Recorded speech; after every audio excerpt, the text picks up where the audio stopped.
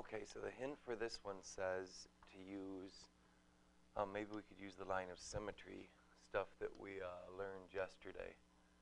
So using the line of symmetry stuff, we know the line of symmetry is negative b over 2a.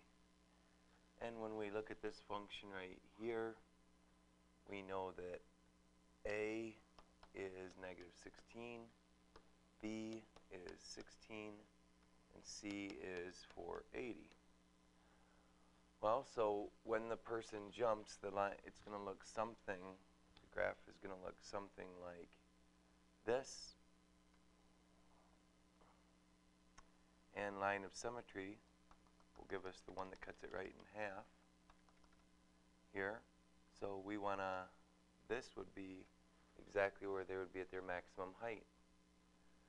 So if we can just find the x part of the line of symmetry, we should be able to do this. Okay, so let's just plug in numbers here and see what we get. So negative b, we should get negative 16 over 2a, which would be 2 times negative 16. And that'd be negative 16 over negative 32.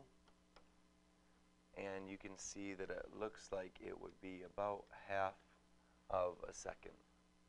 So that's an easy way that you could do that one, much quicker than graphing it and finding the maximum and all that kind of stuff.